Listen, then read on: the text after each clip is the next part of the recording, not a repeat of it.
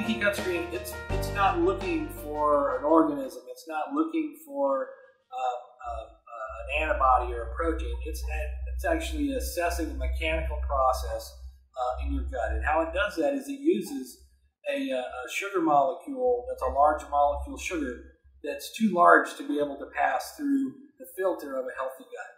So the test actually allows you to start with a baseline sample in the morning so that you have a normal, and then you drink the sugar solution that's included in the kit, much like what pregnant women would have in a glucose tolerance test.